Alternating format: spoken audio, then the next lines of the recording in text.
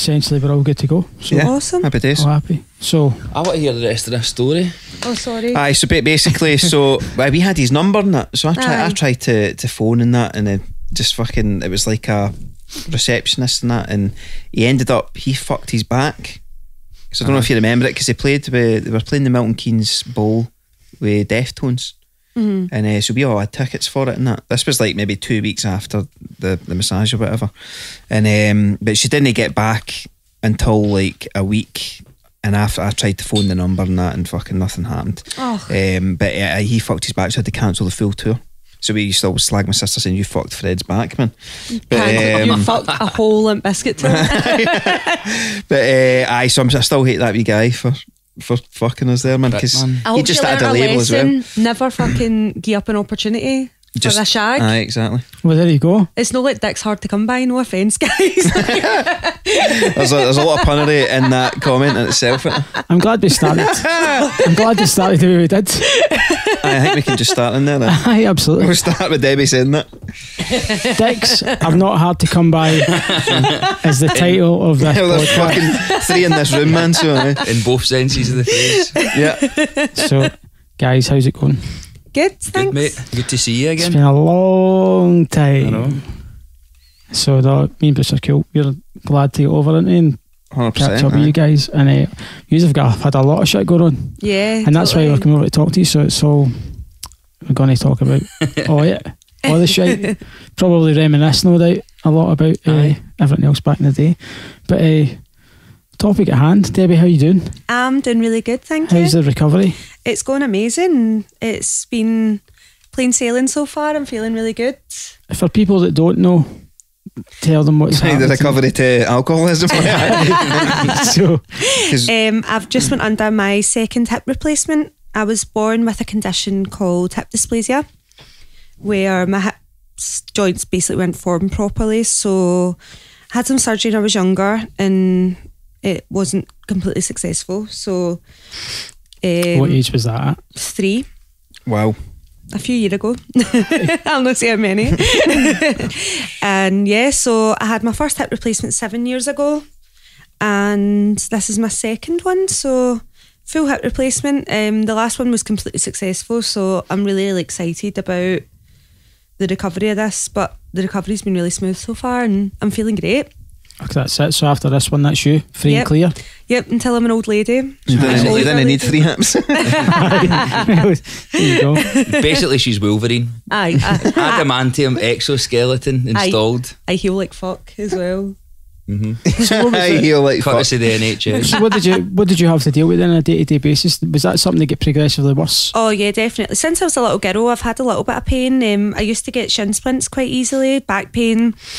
But over the years it just got progressively worse, but it got to a point where it's like a little bit worse, but when it hits bad, it declined really, really quickly.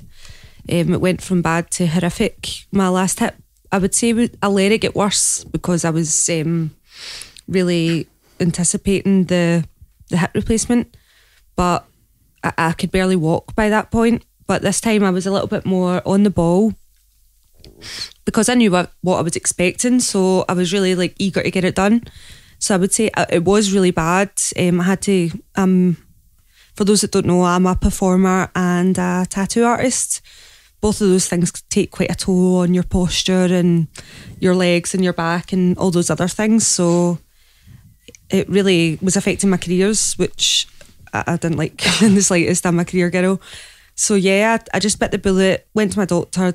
They seen the state of my hips and I got the go ahead. So yeah, here I am. I was going to say, how did that affect you then day to day? Like you're a big presence on social media and stuff like that, promoting a quite excellently positivity and stuff like that. But for you to be going through that, there must have been some days you wake up like feeling absolute shit. You know what I mean? And more days than not towards the end. Do you feel pressure to try and keep that positivity up when you're going through a bit of a rough time? I would say I could feel pressure, but I don't. I choose not to. I try and be as honest as possible. I'm pretty honest about my mental health struggles. I'm pretty honest about my shit days as well as my good days, because I think they're equally as important for the people that are watching you. So Yeah, I did get really down, but I actually decided that I was going to try and speak to people about it and just be really honest, and tell people, like, do you know what, this is shit, but I believe it's going to be okay. And I think I was so focused on the other side that I was more excited about. It felt like seeing your future right in front of you, you know. Absolutely. And so some days, that's frustrating, but other days it's exciting. Yeah. It's a lot of up and downs. See with your mental health. I suppose it's quite early to get in this road, but it's no, not it's, at all. It's Fine. It's a common ground for a lot of people. I mean, for those that might not, I'm sure your close friends do, but what particular things have you struggled with? Most of my life it was diagnosed as anxiety, but 2 years ago I went for a full assessment, which I'd never had, and I got diagnosed with anxiety, depression and OCD. I think the OCD maybe goes hand in hand with the other issues, I'm not really sure. Since then I've been at psychotherapy for almost a year. I've been in medication, which can be controversial, but personally for me it's been amazing. It's been the best thing I've ever done for myself. And Kevin, initially my husband, was saying that he was really, really dubious about it, but even he agreed after a few months that it was probably the best thing I've ever done. Sorry. No, on you go, sorry. Did it take out, see, for your when you're taking your medication, did it take a while to kick in? Yeah, it probably takes about 5 weeks. I mean, I would say in the first couple of weeks I was very elated and on such a high, which is really quite dangerous sometimes for people with mental health struggles, because you always know you get the high, then you get the crash. But it started to level out, and I would say after the 5-6 weeks, it's a really strange thing. It's I said to Kevin, is this how other people feel? Just feeling normal, not feeling so concerned about things, and not feeling really just that big weight off your shoulders. And it was an amazing feeling. As I said, it doesn't work for everybody, but it worked for me. And I'm glad it happened. It's true that I think it's an individual thing, and I've spoke to a few people that have experienced the same. And on one hand, one example being that they have felt that elation. They've not felt down about anything else, but on the other hand, they've not had any other feeling whatsoever. Yeah. So that almost makes them lose themselves a little bit. So they want to come off that medication again, but are scared to, because they don't want to go back into that depth of depression again. So I think that's that. I think everyone has different experiences with it. Totally. I had a different experience with it in the fact of it when I was prescribed antidepressants, I didn't want them. I was like, I don't think I need them. I think that's maybe not for me. And I think the doctor had said, well, that's possibly why they will work for you. And I'm like, all right, I'll give it a try. And I forget the ones they prescribed, but the first night I took them, I was just violently sick the entire night, just because they just didn't agree with me. Do you know what I mean? And just like, I can't take them. I've just been sick for 6 hours. Do you know what I mean? Did you not take them again after that? Never took them again after that. Maybe you just had a bad curry, mate. Possibly, yeah. That maybe went hand in hand. Maybe I shouldn't have had them the same night I had them at trans. You could have been happy as fuck, man. Those days are gone. I've heard about the numbness thing. Very luckily, I don't get that. I don't get it at all. I don't know if I've just had too much going on in my head, that it was more of a calm sense, but I would say that I've not experienced that side of it, and I'm really glad, because I think that would put me off. The main thing I worried about was my creativity being stinted. That was always my concern about going on medication, because it is a stereotype, but you say like creativity comes from like the darkest places sometimes, Yeah. Definitely. But I would say that hasn't happened to me, fortunately. Yeah. Fortunately. And Kev, what did you see from your point of view, going through however many months, or I don't know how long it's been? Did you see ups and downs? Did you see total changes day to day or whatever? How did you deal with that? Aye, mate, kind of creeped up on me a wee bit, because when I met Debbie, she was just like this big personality, like just bright, bubbly, always had something to say, like surrounded by people very similar to her. And being away with the band and whatever else, she would come back and you would just think, like, she'd be messaging you saying, like, I'm really not in a good place today, like, I'm feeling sad. And strange for me, mate, because like I don't get any of this at all. Like, grew up in a nice place with surrounded by like an amazing family, and I just wasn't subjected to it at all. Like Debbie will always kind of have a laugh that like me and like most of my pals like grew up in families where the parents are still together, and we were pals with people in that sort of scenario where brought up in happy places, and Debbie's upbringing couldn't have been any more different from that. So for me, the hardest part about it was trying to rationalise it when really there wasn't any rationale to it whatsoever. That's interesting. So it's like Debbie would say to me like, oh, I'm not in a good place today, like I'm struggling, like I feel down, I can't get myself up. And my automatic reaction to that as somebody who's thinking about it with a what I would perceive to be a normal state of mind is, what have you got to be upset about? Like you've got a roof over your head, like there's food in the cupboards, you've got money in the bank, you've got an amazing job, you're surrounded by amazing people, like what could you possibly have to be upset about? And she would just be like, it would always start fights and stuff like that, but it got to the point where she was like, I want to go and speak to somebody about this, and I'm thinking to myself, fucking hell, like is this getting worse because of something I've done? Because it wasn't always like that, it just seemed to creep up on it. But I think Debbie was maybe just putting on her face to a certain extent, and then it reached a point where we'd moved back out to East Kilbride, and I'm thinking, have I taken her away from somewhere that she was happier when she was there? And it's just a lot of that there. But when Debbie went onto the medication, it was like getting the lassie for like 3 or 4 years ago back again, and it was like, but even then it's different because of obviously, as she said about the hip replacement and stuff like that, Debbie has been on ridiculous strength painkillers for as long as I've known her. So when the first hip replacement was done, she came off the painkillers, and it was like this section of her life where everything was good.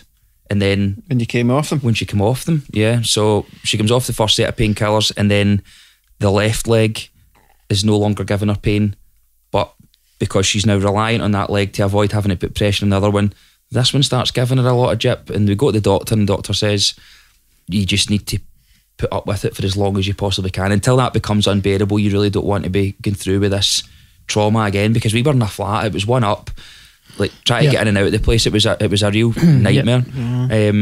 So through the course of the second tip, that was a lot longer to kind of get to the point where she was ready to go through with that surgery again. So the painkillers start to cause problems with her stomach, and I just feel like everything's all connected. I felt like the doctors, whenever she went to speak to them, just palmed her off with whatever was the simplest solution to get her out of the office the quickest. And it was like this big cocktail of painkillers, antidepressants, medicine for low underactive thyroid, just like everything all kind of coming into one. And for me, it was just about seeing this journey of taking one stage at a time, coming off the painkillers. Because you're not taking the painkillers, you're no longer destroying your stomach lining, so you're not having to take the naproxen, omeprazole, and then it just kind of kicks on to the point where all she's really got is the antidepressants, and the obviously the thyroid you can do nothing about, but she would look at it, and at that point it's a decision for Debbie to make, to say, I've been taking these tablets for a long time, am I in a position to come off of them, or am I going to remain on them? And if she did stay on them, it's not a problem, you know, like.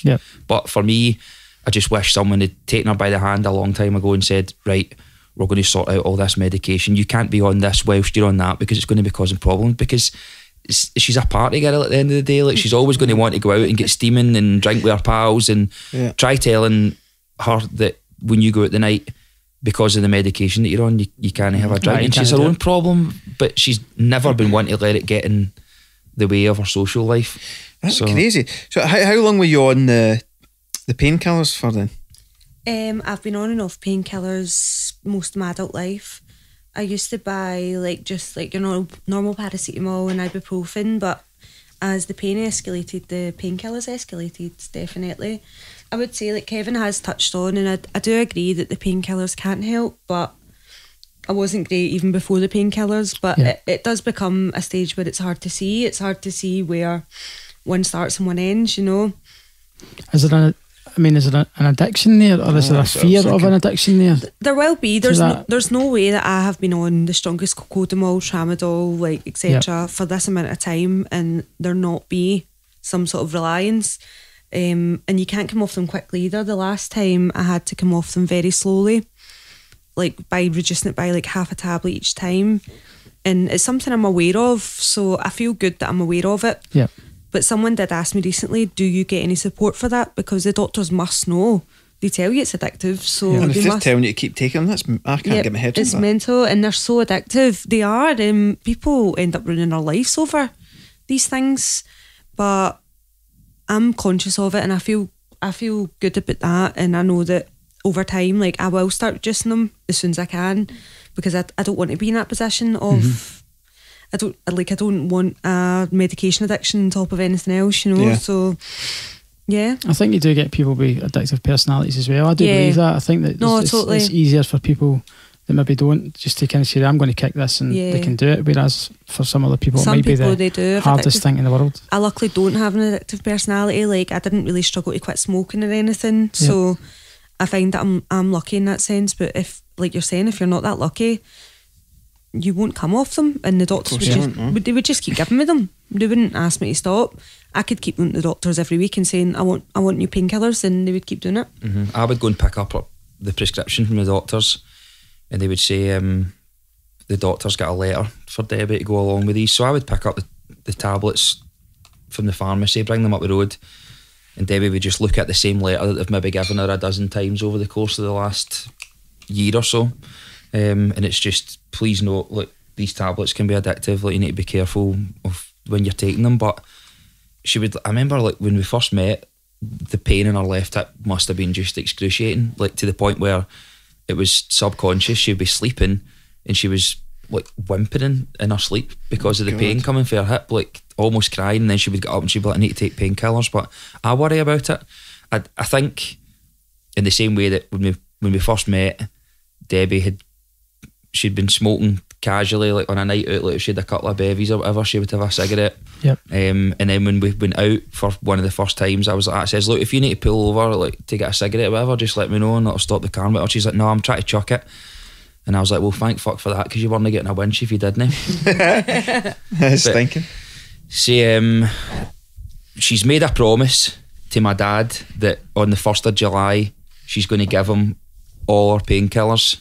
And she's going to try and come off of them, because at that point you'll have been 3.5 months out of operation. Right. So she's going to try and cut I'm trying to reduce them. Aye, because you need to reduce the... I'm Mate, it was 8 tramadol a day at one point, like 2 at 4 hour intervals. Wow. Just constantly. And for somebody who is as creative as Debbie, it must stifle your creativity, because I noticed it as well. Like when she was in a good place, she'd be sitting, she'd be drawing, there would be like, you couldn't see the desk for like sketches and bits of ideas that she had. And she's got this iPad Pro now and she's kind of starting to pick it up again. But I'm seeing that since the operation, because she's starting to reduce her intake of it. There's got to be some sort of correlation between the painkillers, the mental health, the everything else that goes along with it. No, not at all. It doesn't help. Definitely doesn't help, because it confuses your mindset completely. Must. It's quite interesting to hear. I don't know what just happened there with my voice. No bother, Gollum. It's quite interesting to hear you, like, obviously come from just a pretty perfect, what do you call it? Mate, it was like the pure dad's doorstep challenge. The Brady Bunch, you know, perfect. The type of family that when I was wee, I seen them on TV and didn't think they were real, like the pure Christmas jumpers and the open fire and shit, you know. Just that's my family. I didn't know that. I was like, I don't know any cunt with a dad. But mate, are you sure it's your dad? see, honestly, like when I think about my pals, like Daniel and like seemingly and stuff like that, like they're all families like that are still together, and like they see each other like at least once a week. Like they'll go down for like a Chinese on a Sunday night or whatever else. And then I look at all Debbie's pals and I see a group of people who their parents are separated, or they've had like troublesome childhoods and like real problematic. And I don't know whether there's like those people are drawn to one another and maybe comes back to like that. Like Debbie used to hang about at the gallery. She's a heavy goth like back in the day, and those people were all drawn to one another, probably through a connection to music more than anything else, wasn't it? Yeah, music first, and then a sense of community where there was no other sense of community for us, I'd say. Oh, absolutely, yeah. You know, a little bit of reliance on each other when we didn't have it anywhere else. But it's hard because I'm not a psychologist. Like, I look at a situation and try and take it at face value, and as I say, that like constant need to try and put myself in a situation where I could understand where Debbie was coming from. She would say something to me like she doesn't sleep with, she can't go to sleep unless there's a light on in the room, like it's got to be a light source coming from somewhere, doesn't like the dark, fear of death, like constantly, like that just anxious edge to her all the time. There's got to be something there that links the two, and as I said, when I try and look at it in a rational way, like I try and put myself into a position where I've had a similar experience, and a lot of the time I'm just like, I don't have anything to offer. Like I can't. I think that's the thing. I think you need to get to a point where you just need to accept it. You're not going to understand it. Yeah. To that point, you're kind of just need to go, right, I'm not going to understand this. I just need to listen and I don't know, be supportive the best I can. It's tough. That's a really, really tough thing to do. If you can't understand it, how that can be frustrating. That could be, you can maybe get angry at that. It could, but you've obviously done everything the right way. Of course, do you know what I mean? So I think there's a lot of folk in the world with that kind of mindset. However, they deal with it very differently. And that's why there's probably such a big problem around mental health, and it's why it's so good to talk about it. You've got a very kind of big social media kind of presence in your life, and if you are talking about it, like you've kind of said, I know became like a pure cliche, but like if you don't talk about it and you don't get your stories out there, people will always never understand where it comes from. Totally. So obviously you've been kind of forced to kind of like understand it or that, but I mean that's all you can say. You just need to really kind of talk about it and educate people, because there's still such a horrendous. Oh, definitely, definitely. It's interesting, towards it. When we're talking about yourself being a big social media presence. Obviously, Debbie, you're a tattoo artist, you're a performer, you're a model. Is there any, countless other things that you must do creatively? But that must beckon for a lot of shit talking online as well, amongst everything else. So all those people that are keyboard warriors clearly don't know that side of mental health and stuff like that. But have you had that strength to not let that affect you, or does that really hit home sometimes when you're not having a good day, if people are being like, as people do online, do you know what I mean, start talking shit? Or do you get a lot of that? Do you get have you had a lot of it in the past? I have, not just online but in real life as well. Right. I've had it quite often. I would say it affected me more when I was younger. So would you mean on the street?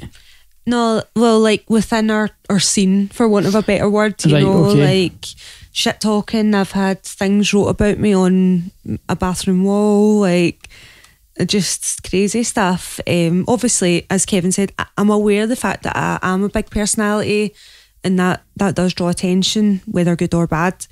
So yeah, I've kind of always dealt with it, but I would say it was much harder when you're younger. You do this big brave early 20s, like I don't give a fuck what people say, but you're just being as defiant as anyone else, you're pretending. But I would say now I've really made peace with it. It doesn't really faze me.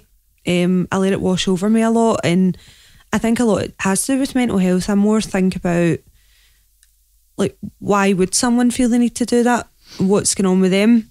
And I think because I'm so interested in mental health, and not just from my perspective, I think a lot about why people do the things they do. And I think when you put things into perspective like that, it really helps you deal with it, because you see that it's not because a person hates you or you've done anything wrong, And I think when you rationalise things like that, you start to see it very differently, And you mentioned like my positive output. 90% of the time I'm positive. I'm trying to be positive in front of people because it helps me feel positive. It's like one of those things that's self-medicating almost. So by me doing that, I'm able to rise above, and I try and use my experiences even with that, to be relatable and help other girls see that, not just girls, boys as well, like, or whatever in between, you know, to see that, yeah, this is going to happen, but it's okay, you know, and you can deal with it and it's fine. It's interesting. Was an experiment? Not an experiment. I hate the word, but there was a thing on social media that related to that, and it was this girl that, I forget who she was on social media or what she was putting out on social media, whether she was a model or something like that, but she was overweight. She wasn't classed as, like, let's say, the prettiest girl in the world, and people were sending her just horrible messages through social media saying, oh, you're this and you're that and you're this and you're that, but she replied with nothing but kindness. Right, okay. And it's the best thing to do. Not everyone get back and said whatever, but a large percentage of people actually wrote back and said, I'm quite surprised that you messaged me back with such a nice message, and it totally turned things around. Good. Do you know what I mean? And that's like, it shows you that, like you're saying, like these people that send these messages, what's wrong with them, what angst or what There's mental health are they deeper. struggling with. So the fact that they've kind of connected on something's kind of made them realise, okay, wait a minute here. You know, so that's obviously a good thing. Must be difficult to say rather than say fuck off you arsehole. But you know, look at Mickey, you prick. That's an actual, that's the West of Scotland reaction. I know. Slag or be slag. I mean, usually I can be like good with it, but if my friends get there first, it's a different story. If they see it, then no, it's gone. Well, that's definitely a good bunch of pals there, that's for sure. Good. Positivity does also Always. Positivity. You can say that again. I'm on fire today, man. That's mental. But it's funny to see her output as well, because like I can imagine a lot of folk that are like big into social media and stuff. I don't really bother. Like I don't really post all that much. I just kind of see what everybody else is doing. What is it? I think that's because we're getting old, mate.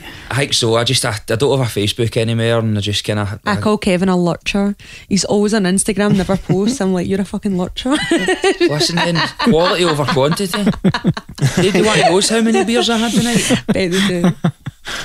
But I think that the thing about Debbie's content is the honesty of it.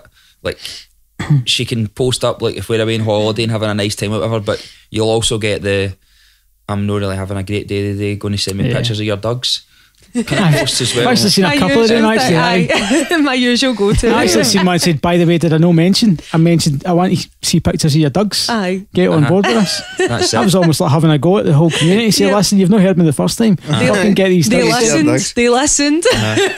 But woe betide whoever would send her a photo of a baby when she asks for a picture of a dog. Nobody wants to see your baby. No, that's it. I said this. I do like babies, but only the ones I know. I don't. Nobody's interested. I know your baby, no, like Craig, I'd be like, your baby's quite cool, but if it's a stranger on the street, I'm sorry, I'm not interested in, unless it's doing something pretty cool, then sorry. But show me your dog any day. Show me your dogs.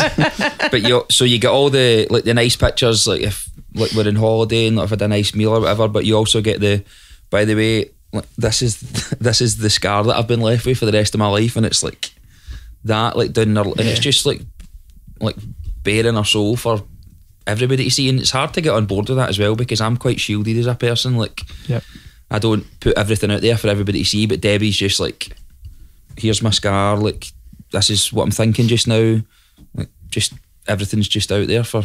But it seems strange to people, but if you've seen the messages I get from people like thanking me and resonating with it and just how it's helped them, it's worth it. Yeah, of course it would be. It's worth, if you can wear your heart on your sleeve for people. If we all wore our hearts in our sleeves, we wouldn't be as insecure, we wouldn't see the world the way we do, like we would all understand each other a little bit better. And I'm a very liberal person and I empathise a lot. I've got a lot too much empathy at times, and I think because of that it drives me to be that way, you know, and try and touch people a little bit and touch their hearts and help them relate to each other a little bit better, because it's so easy to judge things when we don't understand them. And that's always my biggest point, and it's what divides the world right now, is a lack of understanding, and we don't get things. So I just feel like I've got a duty, I've got a platform, and I want to use it. Aye, but can you see where I'm coming from? Of course, like, I can. Not everyone wants to release their private life. You obviously, you've got your own problems, right? Uh-huh. But you are just, I mean, I suppose if everybody was like that, the world would be a better place, but you are so quick to want to solve everybody else's problems. You take the weight of everybody else's world and your own shoulders. That's probably a very good fucking happy medium. We balance each other out. We're like, very yin yang. See when she was going through all this, before she took the tattoo apprenticeship on, she'd kind of floated from job to job, worked in Hellfire. Again, just for anyone that doesn't know Hellfire, it was the most mosher shop in all of Glasgow. I worked in actually, but I've got a funny story about it. I used to work downstairs in for Flip. One day. Oh, right. I worked in Flip for one day. What did you do? I jacked in uni. I was doing a computer programming degree at uni. This is going back fucking 2001 maybe, 2002. And I was like, sack this shit. And I walked down from Glasgow Uni, jumped into Flip. I was like, can I get a job? And the kid went, alright, come in tomorrow. And I was like, brilliant. All right. And then and he's like, right, just stand by these change rooms and make sure nobody nicks in. I stood there for 8 hours. Oh my God. And then I was like, horrendous, I'm away. And I never even asked for money. I was like, fuck this. So I won't be back tomorrow. This was no fun.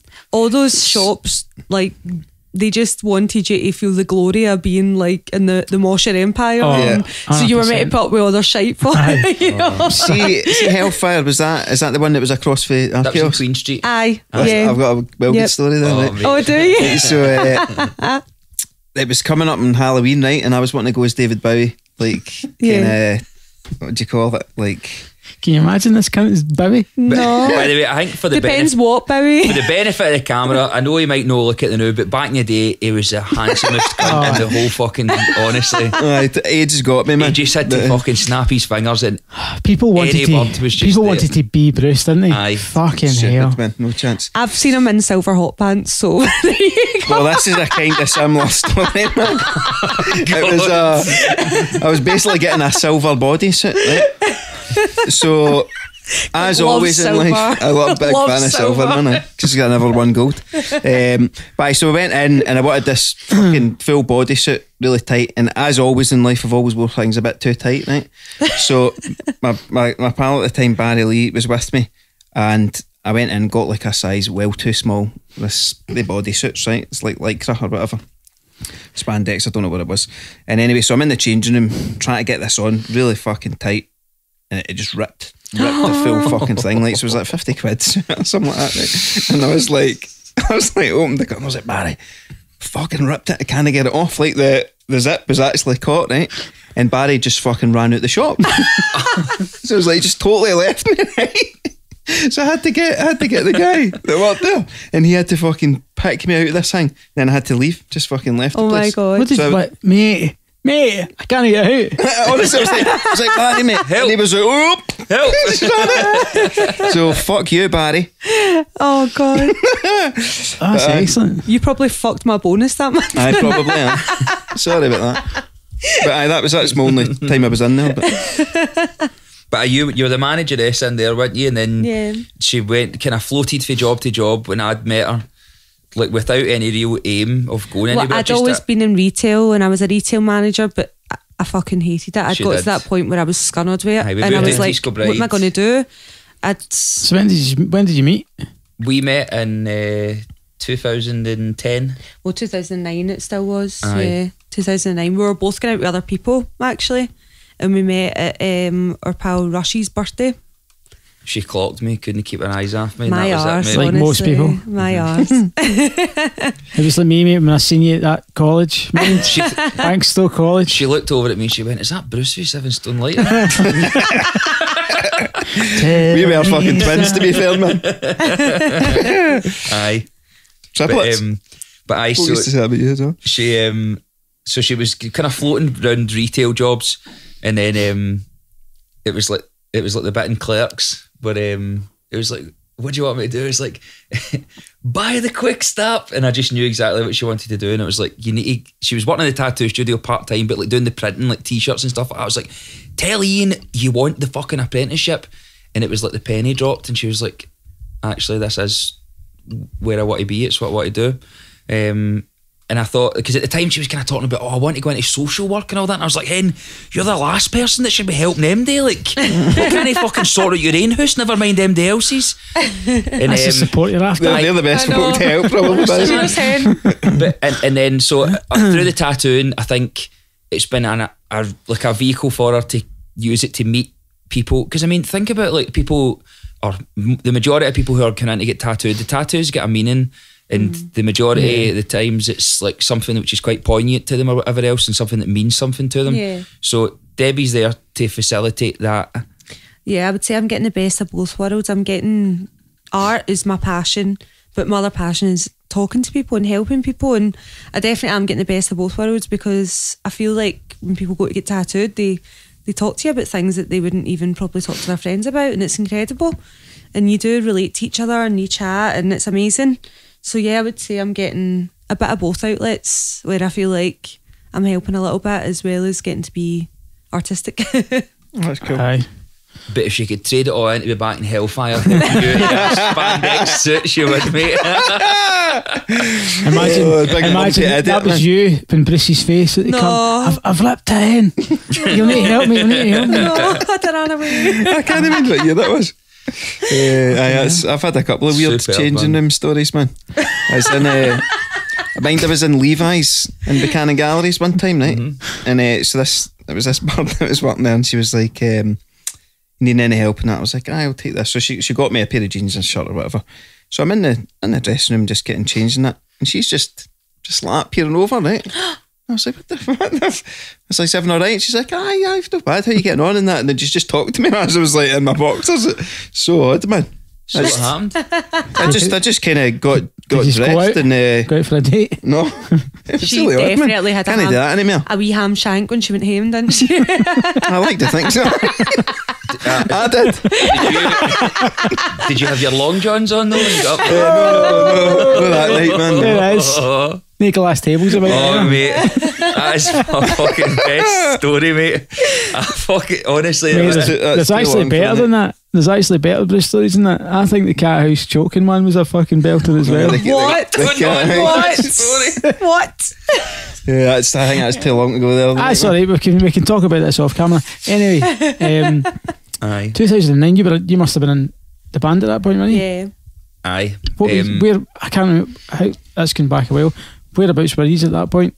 Well, I joined the band in December 2008. So Michael Rice had left the band, and the band decided they didn't want to just kind of leave it in abeyance, and they were going to try and kind of move on with a new vocalist. So December 2008, I joined the band. So throughout 2009, we were basically up and down to Longwave to record with Mesh to try and finish the album. So it was like, we would organise weekenders because everybody had jobs at the time. Like Paul was a painter and decorator. Like I was still part of the Youth Access project up at John Wheatley College. Back where we recorded our first single. That's it, mate. Aye. Up in the office, not even in the studio. We were just in like one of the computer rooms. We were in the studio. Listen, we were in the studio. Aye. It's a real single. Producer Pharrell was in there mixing and all that. It's a real single. But so everybody was working. We would go away and do like sort of like long weekenders. So we'd do like a kind of Friday, Saturday, Sunday night to try and generate money to record the next batch of songs. So we recorded the album over the period of a year, doing 3 tunes at a time. At Ramesh at Longwave, yeah. So we had amazing pals, Lauren and Ree down in Cardiff, that put us up whenever we were there. Brilliant. And we went down and recorded the album. So for all intents and purposes, it really shouldn't have worked because the album was written and recorded over a period of a year. So you would think nuts, isn't it? Yeah. The songs at the end of it would have been much different from the songs at the beginning of it, but it just sat really nice. So by the time 2010 came about, we should really have been going on a headline tour, but we were offered an opportunity to go out with Glamour of the Kill, which was the best thing we ever done because they were so tight with us. We ended up, we're still pals now after nearly 10 years, you know. But I met Debbie, it was maybe September or October 2009, so as she says, the 2 years were otherwise engaged. But we kind of had a chat on that night and blethered away, and the 2 years were just stood at the bar and I left everybody else to get on with it, and that was it. And I didn't really hear anything about Debbie until I found out that she was no longer with her boyfriend. I was saying so. Her boyfriend. He was an absolute loser, mate, honestly. What is his name? Shout out. Tag him in the post. You know who you are. Yeah. Honestly, mate, he's a fucking paraffin lamp. So when I found out the two of them had split up, and I wasn't with my fiance anymore, and we met at, it was the Glasgow show, but it was funny as fuck because Debbie was there as a PR for Triple G, who were managing Yashin at the time. So she was standing at the top of the stairs, and I came in, like, didn't know that she was going to be there, and I was just like, oh, I remember this lassie, she's amazing. And she was stood at the top of the stairs at the cat house as you come up where the cash desk is. So I'm blathering away, and she's just had this Alice like portrait finished in her arm, and I was like, that is amazing, like, who did that? She was just pure one word answer, man, like, no having any of it. And so we came up, obviously we were on the headline, it was Glamour, so we played, but it was a sellout, and there wasn't really anybody there to see Glamour the Kill. So when we finished playing, everybody kind of started to move away. Debbie had been standing at the side of the stage, so she was watching, but I knew there wasn't really anything happening there. So that was a 38-date tour. That was over a month just in the UK. We didn't get to Europe. It was like So was that one of the first? One of the first tours. Ones? Aye, it was like Well, the Glasgow date, was that one of the first? no, the tour? it wasn't. I think we've been on tour since sort of mid-March, and this was maybe like sort of, was it in March that gig was? Yeah. And I got to Cardiff. We were back down there for another date, and I tried to send Debbie a message, but obviously like, I'm a million years behind everybody else on social media and all that. And I tried to send her a MySpace message because that was the old fail-safe MySpace, right? Oh, dear. And I didn't get a reply, and I was just like, well, it's gunnered, doesn't matter. Life goes on. And the next minute I got a message back through saying, hey, don't check this much anymore. Nobody uses MySpace anymore. Everybody's got this Facebook, right? So I made myself a Facebook just to go on there, just so I could talk to us. Eventually we ended up blathering away. Going back in time, aren't we? Honestly, mate, back to think about a time before Facebook. It's quite incredible. So we ended up messaging each other, and then I had 2 or 3 days off, and I was like, I'll come and pick you up when I'm back up the road. And we did. We went out on our first date, and Cashed a motor. somebody ran into the backies.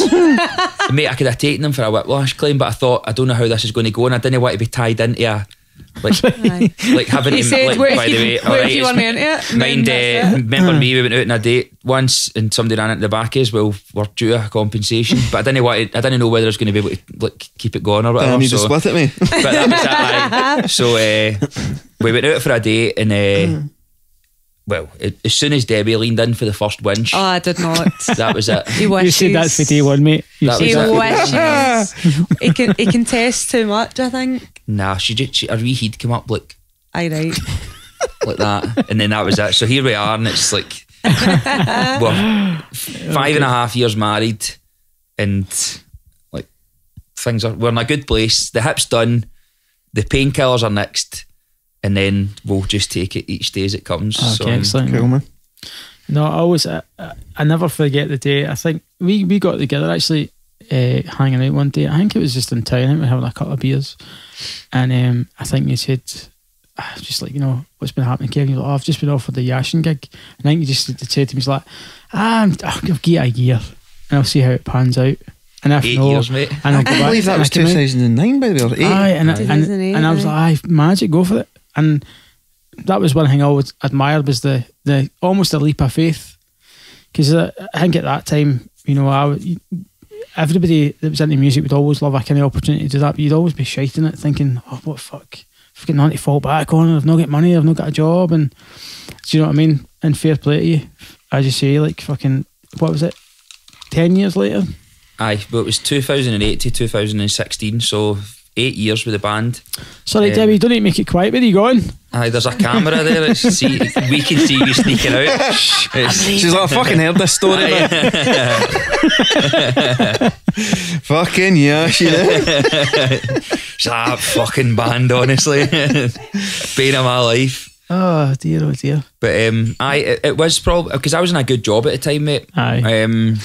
I was in decent money. I had my own flat, and it was strange because like people that I'd surrounded myself with, like people that I'd been pals with for years, were just like what are you doing? Like, they were all starting to settle down, like they were getting married and they had weddings and stuff like that, and they had mortgages and whatever, and I was just like, I felt like after Life Blind and all that, like back when we were all like kind of doing the circuits, I still had unfinished business there, and like, I still had something to give. Like, I still wanted to write songs, I wanted to play gigs, and when the opportunity came up to actually become involved with something that was already established, that was because it's kind of a no-brainer, really. It was, mate, because like, they auditioned. I don't know how many people came to audition, but obviously me and Harry got the gig, and it was like straight out to Europe. And when I think back on it, like that was amazing, because it was Italy for 5 shows.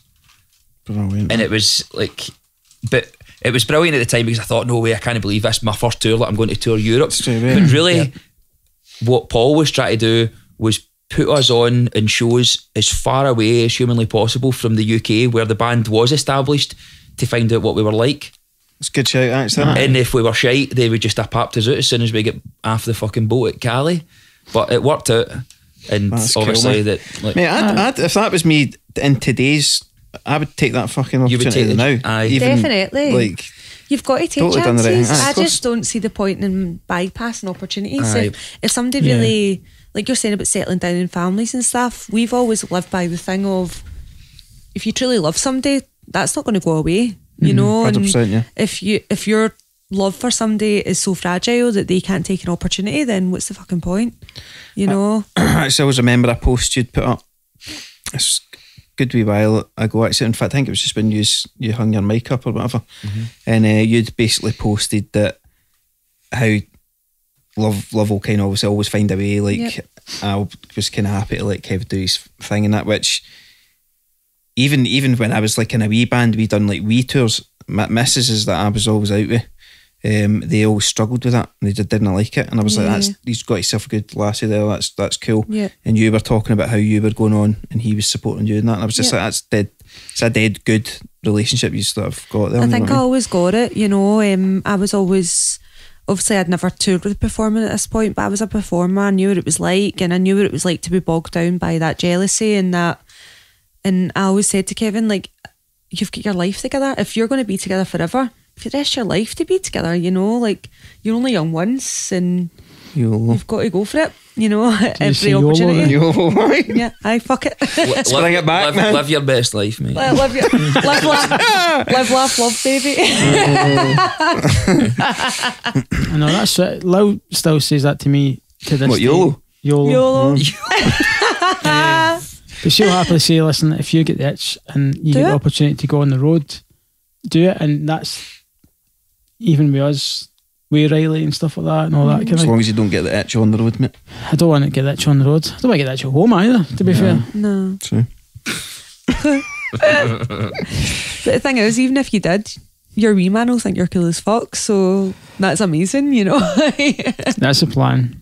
Long may it continue. I kept a lot of stuff, mate. Like, I've still got like all my laminates, my tour passes and stuff like that. That's cool. Andy, when I turned 30, Andy McShane, unbeknownst to me, got Debbie to take all. I had a shoebox with all my stuff in it, and he put it in like a Perspex frame for me, so it's on the wall upstairs. And that's cool. Although I'm convinced he stole a couple that he didn't have. He definitely stole a couple. Probably. There was a Papa Roach AAA that went fucking missing. Get me. And it was definite. He was like, got neat. And he whipped shiny. it. You're a fucking shiny. It was a fucking shiny as well. But I think everybody knew what it meant to me. And like, even then, like, I think for Debbie, it was easy, because she was just like, if that was me, I'd be going to do it. But for my family, it was a decision that they wouldn't have taken lightly. And for my mum and dad, at the age I was at the time, I think I was 24. Was I 24? You were 24 when you'd joined. When I joined the band. So at that stage of my life, like when I think about where my dad was at 24, I would have been born, and my brother would have been no far off. And it's a totally different generation. But he was just like going, what do you need from me? Like, go and do what you need to do. And when I think back to like when we started to get serious and we were talking about getting a new van and stuff like that, like my dad being in the motor trade was like, I've got a van for you, and don't be fucking about with all the ex-postal vans and stuff like that. This is what you want. You want the the Mercedes Sprinter extra long wheelbase with this engine and stuff. And I was like, Dad, we can't afford that. He's like, you need to afford it. He's like, what's the most important instrument a band's got? And I was like, oh, well, I'm talking about fucking guitar amps and fucking this mic. And he's like, no, the van, because if you've not got the van, you can't get to the fucking gig and nobody hears you in the first place. So he ended up, we got us this, it was through a pal of his that we ended up with this van, and we'd done 120,000 miles in it in 4 years, mate. Oh my God. Like, just ridiculous. So just going back to his life in the Waltons, man, innit? It's perfect, that. Aye, honestly, big shout out. Mate, my dad's my hero, honestly. No wonder. Your dad sounds is a legend. Eh? He's an absolute legend. He's amazing. He's my hero. So he was just big Stuarty, the legend. He was just so supportive of it, and he would tell you if a tune was shite, and he would tell you if because obviously it was heavy music, and it wasn't his scene, but he would have liked to have thought he was in a position to actually say, I can pick the bits that I like out of that tune, and he would tell you whether something was garbage. And that's cool, isn't it? Aye. I actually thought one of the best tunes you guys wrote was probably, I don't know if it was maybe one of the tunes you wrote, and it was off that Monster album, was the final track on it, the one I believe you sang on. Is that right? Off the Renegades, Circle the Sun. Yeah. Aye. It was Circle, it was the last track. Circle the Sun, yeah. I thought that was correct. I thought it was probably a beautiful song. Actually the most mature track that he's written, whereas the rest of them were just kind of got that rocky kind of fun vibe a little bit, you know what I mean? Got the heavy, the clean, blah blah blah, that kind of stuff. But that one was really, really cool. I think that one always stuck with me. Mate, tell you a funny story. I didn't know it was you that sang on it until... did you not? Debbie was the robot voice. She was like a Bender from Futurama. But I remember sitting in my flat one night, and Paul's dad's got a MIDI guitar, right? Retro as fuck. So Paul says, I'm sitting fucking about with the guitar one night, and it's broke, and the only sound he can get out of it is a church organ. So he said he sat playing this MIDI guitar, and he sends me an audio clip of this piece of music, and the hairs just stood up in the back of my neck, mate. I was like, Paul, that is outstanding. He's like, I want you to play it on the piano. And it had that sort of Architect's Hollow Crown sort of like vibe off it at the time, the way it had it with the church organ. He's like, I don't want it played in a church organ, I want it played in a piano, I want you to learn it. So I started programming it on the piano, and we were supposed to be working on vocals for it, and I was a real badger for leaving things to the last minute. Like, I was never ever like prepared for anything, and he was like, I want everybody to come down to Greenock for a songwriter, and we would just like sit in Paul's flat and just sit and like jam out ideas and stuff like that. And the vocals for that tune I wrote in the car on the way from East Kilbride to Greenock, so it took 40 minutes to write the full tune, and that was it done. Like, and then he had the idea for this like Circle the Sun, We Love, We Hate, like just kind of, and that was like he wanted this like sort of vocoder, like sort of voice in the background, and we ended up bringing Debbie into the studio to just like be a lassie voice and record those bits for us. But I think originally you were thinking about a female vocalist, and I was playing about with it with you, and it was kind of like, why don't you just come in and do it? Aye. It worked out. It was fun. That's cool to be able to join him in that fun as well. It was experience it. This is obviously mentioned, you know, hanging up the mic. You've done with it. You know, get the let's just say, I think you mentioned before, unfinished business. Aye. Is that the way you feeling that? Well, do you know what, mate? I think I achieved everything that I set out to achieve. For me, like, I played with all the bands that I grew up with, the posters on my wall. I mean, Limp Bizkit singing Just Like This was a fucking... If you've not seen that, check that out on YouTube. Check that out on YouTube. Great video. Aye, that was in Amsterdam, and it was amazing. That was like, I could have just chucked it after that. Like, I felt like I'd done everything I wanted to do. And go and tell folk how they can find that. And how that came about, because am I right in saying that they didn't have that in the set that night? It wasn't in the set. They don't do it live. No, they were. They don't do it live. When we were out, there was like a set of maybe like half a dozen. It was basically arena shows with Limp Bizkit. We played in Brixton Academy. Main support Limp Bizkit, and their agent basically got in touch with Duncan and said, I quite like the sound of this band, like, do they want the rest of the dates on this tour? Because Bizkit, with it, people aren't there to see whoever's supporting Limp Bizkit, they're there to see Limp Bizkit. If Limp Bizkit didn't have support bands, it wouldn't have impacted on their ticket sales in any way, shape or form. They just have been there. So it wasn't any skin off their nose, and we got the rest of the dates on that tour. So we got to know them pretty well over the piece, and we gets to Amsterdam. Was it? I think it was meant to be a Heineken music hall, and we ended up the venue got changed to, what was it called again? It was on the canal anyway, and we'd played a big open air festival with them in Hamburg, and they were sound checking, and Div Grimison that used to do Psychodelic was there. Obviously he became quite pally with Fred Durst. And so that's through Xbox or something? Through Xbox, it was a fucking mad story. And he was there, and they were kind of like having a bit of patter and that, and talking about like, oh, play this tune. And I asked for Just Like This. It was my favourite tune, like off Significant Other. Like the first track, it was probably the one that I probably missed the boat with $3 Bill Y'all, but when Significant Other came out, it was like after the intro, it was just the drums coming in, and I fucking loved everything about it. That's a banger, man. And they played it in soundcheck in Hamburg, but didn't go into the set. And then we were in the dressing room, and I got shouted through, and he was like, we're going to play Just Like This tonight, and I want you to sing it. So I was like, no fucking way, man, like this is going to be like. So I was pure like sitting in the dressing room, like had it in my headphones, like obviously knew it word to word, but was starting to doubt myself, like pure panicking. So we were stood at the side of the stage, and his stage manager had come up, and he was like, you need to be waiting here.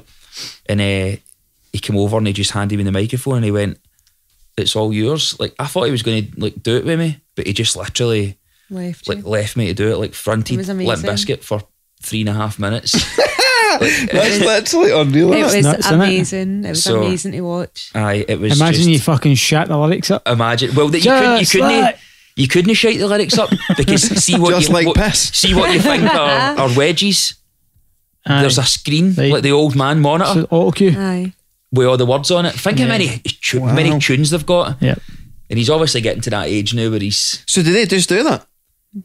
They've got lyrics on a scrolling monitor. See, I thought that's alright for like a Springsteen or somebody like that, or Tom Petty or something, but man, fucking hell. I know. Fred Springsteen Durst, does like a 3-hour set. That's like Fred Durst. That's a bit lazy, isn't it? That's lazy. Oh. Aye. But imagine would you know watch your own lyrics come up on the screen and think, oh fuck, you know, did I actually write that? Chocolate starfish and fucking hot dog flavoured fucking water. But, that is a cool. It's such a good video as well. Aye, it was amazing. I loved it. I think Paul Carr was there at the time as well, and he took a video of it like for the side of the stage, so you can see the crowd and everything there. But it was just unbelievable, mate. Once we done that was when we were touring with Limp Bizkit. We just released We Created a Monster, and we played Download Festival, and we went out. Was it Black Veil Brides? Yeah. The tour. Black Veil Brides had that was another story as well. Like Black Veil Brides had come over to the UK, and they were on tour with Murder Dolls, so they were main support to Murder Dolls, and then they immediately booked a headline tour to come back like 3 or 4 months later, but playing all the same venues as Murder Dolls had played. So it was like ABC, Nottingham Rock City, crank venues, like between 1,000 and 2,000 cap rooms all over the UK. And their booking agent gets in touch with Duncan and says, we want Yashin to be main supporter on this tour. And he was like to me, Kev, what do you think of this tour? And Paul's already been on the phone to me already, and he's like, Kev, we're no doing it. You're talking about damaging the band's reputation to go out with like basically like a scene band. Like, and I was like, Paul, you're talking about like exposing the band to a whole another audience, like people that buy like 40 and 50 quid's worth of merch every night. Like, how are we going to pass this up? And he's like, Kev, I'm telling you right now, this is a big mistake. This is set to fail. This band have booked. No band comes over and supports a band and then books the same size of venues to go out and do their headline tour. It's not on. And they came back to us, and whatever it was they offered us, we went, right, if you give us, and we asked for more money on top of it, and if they say no, then fuck it, we've not really lost anything. Right. And they came back and they accepted it. So the minute after we've accepted it seemed, obviously it kind of manifested over a period of time, but it seemed like just after we announced, Black Veil Brides got the front cover of Kerrang, and their video was all over the telly, and everybody was talking about them all over social media, and the next minute the ABC sold out. Fucking amazing. It was literally everywhere. Manchester Academy 1 sold out, and all these venues started selling out. And then My Passion got announced as opener, so it was a 3-band bill, and then we got offered the European dates, and it just seemed to just snowball. It was. So was that initial thing? Do you think that initial thing was like, you know, they're coming back so soon to do the same venues? Yeah. Let's get the band to fill out our ticket sales. Do you think they were worried about that? Yes, absolutely. They wanted us there to pad it out. They hit the big time. Mega. And then. That's brilliant, man. But when we done that, it was they played Download Festival, and they had the full fucking, like the backdrop's basically at the side of the main stage, the big electronic advertising boards, and it was Black Veil Brides Set the World on Fire plus special guest Yashin, and it was just there. Like Superb. There's 90,000 people at Download Festival every year, and our name was just there, and it was like, what did we do? There was label interest at the time and stuff like that, and we decided we were going to do a self-release, so we done the Pledge Music thing, and then it just kind of kicked on from there, and we always thought like somebody would have come in, like a major, and they did, and I think at that point it was just like, you were starting to be a wee bit scunnered by then already. We were fucking scunnered with it. That's a good question, actually. I mean, it's sad that's when they came in. What I would like to actually know what happened with the Renegades album. What happened with that major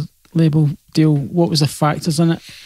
I mean, was that just a band decision? Was that something to do with what the record label wanted, or was it something to do with the sales of the album, all that kind of stuff? Can you put that into context? After that album get released, what happened to the band? So after we finished the cycle of We Created a Monster came out in 2012, and the song which was the title track for the Renegades was written at the tail end of 2012. Right, okay. So we had the guts of the album ready to rock and roll, demoed by mid 2013, and the album didn't get released until March 2016 or 2015? They basically left us 3 years with the shell of the album, and we'd been up recording up in Aberdeen, had a falling out with the producer up there, got all the stems of the tracks put onto a hard drive and sent them down to Joe and Sam at Inner Sound Studios, who'd done an incredible job with them, and got them to the point where we were starting to like option it out to different labels, and we got this bite from Sony Columbia that they were possibly interested in releasing the album in Central Europe, UK, putting it out in Asia and stuff like that as well. So we thought this could be huge. We could have put it out ourselves when it was, but I think we just lost a lot of momentum. And by the time it was like ready to come around, they were like starting to second guess the size of the band and our pool. And they put us out on like a couple of sort of headline shows, Glasgow, London, Manchester, sold the 3 of them out. And then we went back into the studio again to finish the album, and they basically sent us all this stuff that they wanted done with the tunes. And it really was like you talk about Sell Your Soul to the Devil. It was like, this song's too long, cut this bit out, put another chorus in there, we don't want this bridge in here, we don't want that outro, like.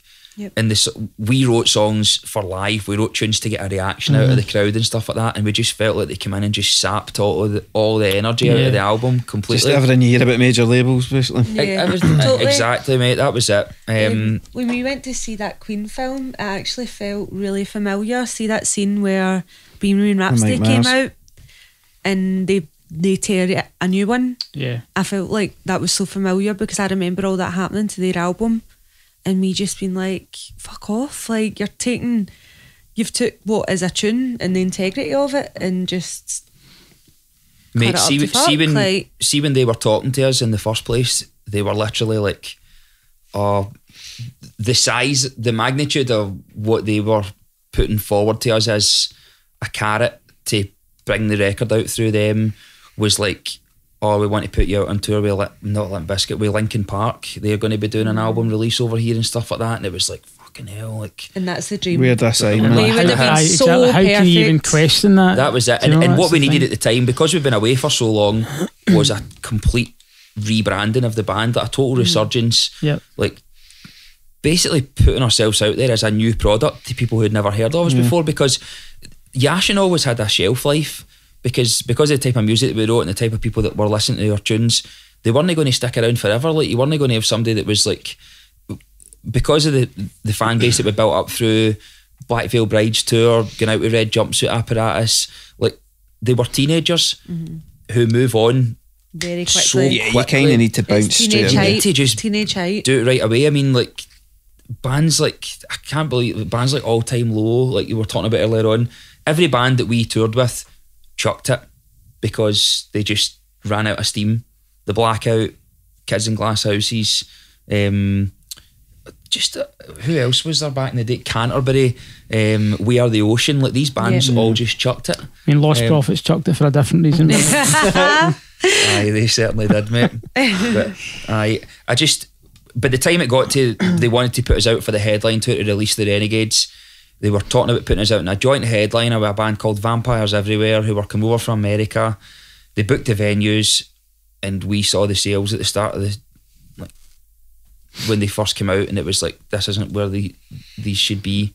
What do you want to do? We're meant to be getting out in Europe and all that. I just started a job, and at that moment in time, I couldn't think of anything worse than being in the back of the van with the boys, thinking about how many people were going to be at the shows and what we were doing. Mate, it was stress. and gone were the days, as I said, when I joined Jash, and I was 24, and I jumped into the back of the van for 6 cans of lager and 20 John Player Special, and just wouldn't have cared about what was there. But as the band progressed, Andy's became a dad, like, I'm married, Dave's married, like, Connor was like the young blood in the band, and he was the only one that seemed to want to drive it forward. Everybody else was just scunnered with it, and we all just came to a decision that we were going to cancel the headline tour and book 2 shows, London and Glasgow, and just go out on a high. And we played 2 sold out shows, and that was it, done and dusted.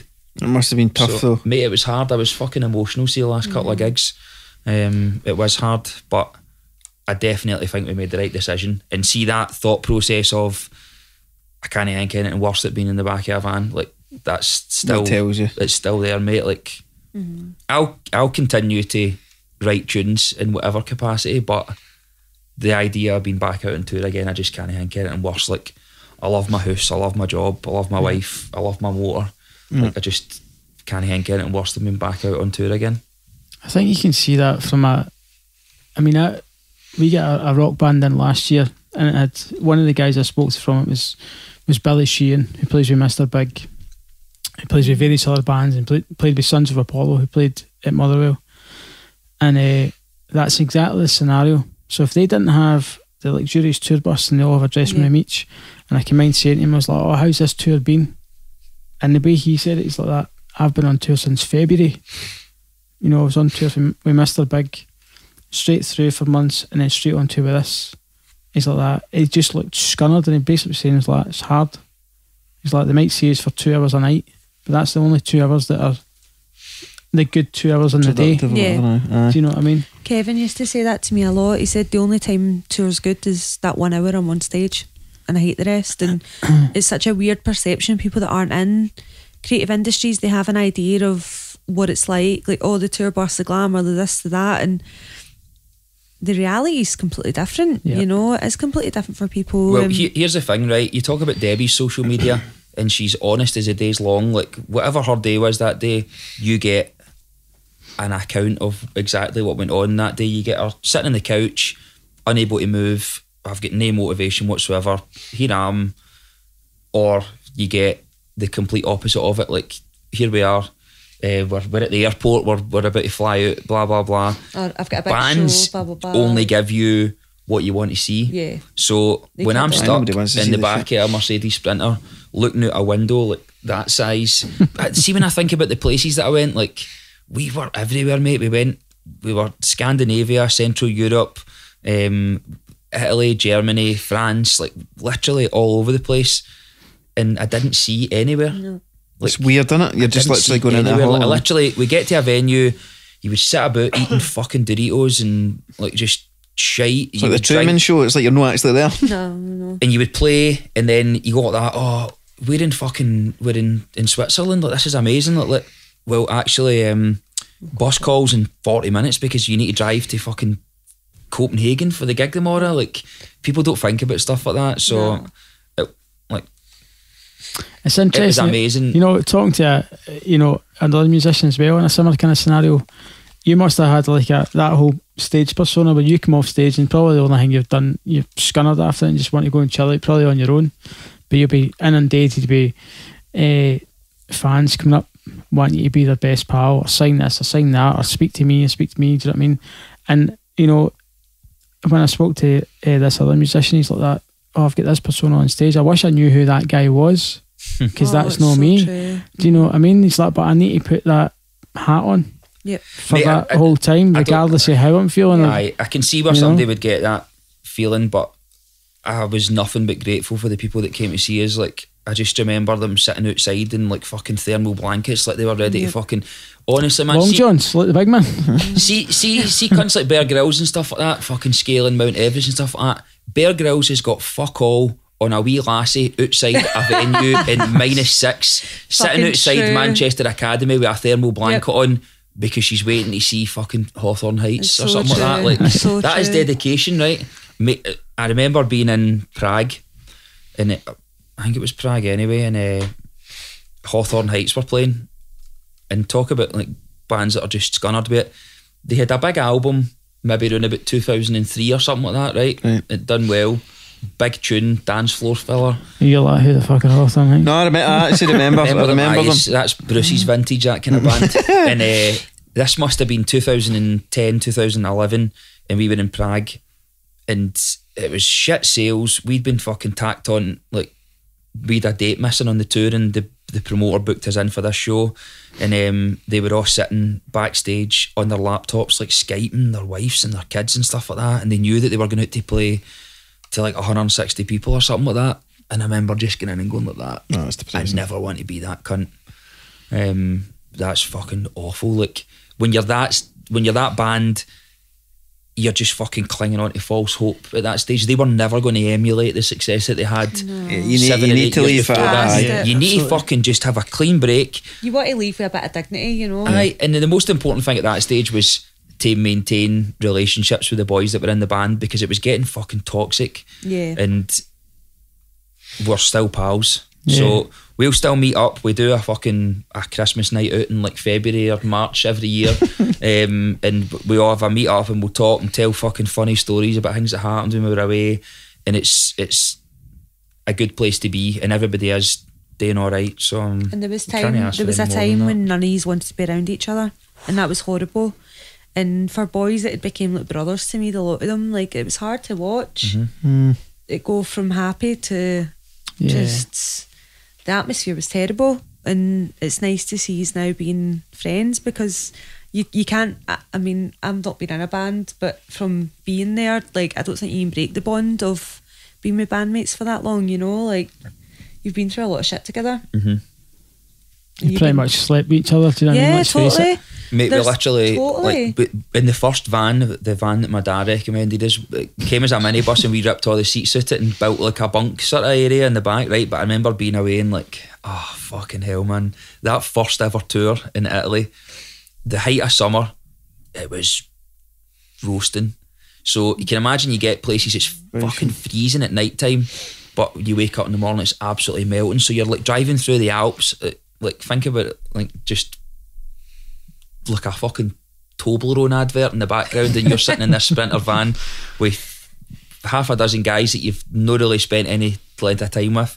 You get into bed, and the condensation inside the van, the fucking smell, it's just absolutely hoaching. If you're licking it off the windows. Well, I'm lying there, and I'm just like, what the fuck is that? And it was just condensation, like pure dripping down and like landing onto my head. And it was brutal, man. You'd wake up and like David be sitting up the front of the van, like the van's getting the air conditioning, but he's sitting with the cold fans blowing hot air through onto his face and try to get there. So we pulls up at this service station in Italy somewhere, just coming out of Switzerland, the San Bernardino tunnel. So it's like fucking picturesque, and you've pulled into this wee bit in Italy, and it's a service station, and we've been spanking Jägermeister and eating like Euro burgers for like McDonald's and that all the whole way there, and I'm bursting for a shite. So I get out at the service station, and gets up to the door, and it's an automatic door, not no open, the place is dubbed, and I'm just like, I fucking can't handle this. So I come back, and I'm sitting in the van, mate, the sweat's pouring off me, and I was like, what am I going to do? And I was like, I can't fucking sit here, like, that place will no open for like another 3 or 4 hours. So I looks up, and there was like a sort of shelf that sat above the seats in the back of the van, and there was a toilet roll up there, and I was like, yeah, fucking beauty. So I jumps out the van with this toilet roll, and I bounces down like it was basically like a big like lorry park. Like everybody was, all these long distance drivers were all sitting there, and I pulls up like the passenger side of one of these HGVs, and it's got the curtains drawn and all that on it, and I just fucking dropped my kegs, and mate, it was like a cow pat. Like, it wasn't a defined shite, it was just like this big mound of shite, right? So it was actually encroaching on my bum cheeks, and I had to take a wee sort of hop and I skipped forward to get out of the road and dropped a second pile, right? So I wiped my arse. This is not where I expected this to be going. I wiped my arse and I came back into the van, mate. I was just like, oh fuck. So I got into my sleeping bag, and it felt like I'd been sleeping for a couple of minutes, but when I woke up, it was light, and there was this guy outside the van like going fucking nuts, and he was like, I could see him in the reflection of the window of the van, and he was over at the service station sort of bit over. There's like a tap on the wall outside, and he was like cleaning his boots. We all know who this guy is. Let's face it, we all know. No man, you're fucking kidding me on. So it dawned on me that we were in Europe, and the passenger side isn't the passenger side, it's the driver's side, right? So this guy had obviously bounced down out his cab in the middle of the night and landed in just a big fucking 2 piles of human shite. And fucking just left. It could have passed for like a big dog shite if it wasn't for the toilet roll. It would have been the most advanced dog in civilization. Just like fucking. But mate, we had some brilliant times. It was really stressful, but I love that that's the one of the times you tell us about. Sounds like it, mate. Well, it was just, we wrote some brilliant tunes, made really good memories, met my wife, and I've just kind of like pushed it to one side. You've done no bad from it. I'll never ever stop like being into music or writing tunes, but I just can't see myself like being in that sort of band situation again. Yeah. Like, it's a kind of young man's game, innit? I think so, mate. I think so. It got to the point where like I just wanted to be on stage like with a pair of joggies and like a pair of Nike Air Max and just kind of like sitting with a cup of tea, and it just wasn't like that anyway. I don't think that's what the kids want to see. No, mate.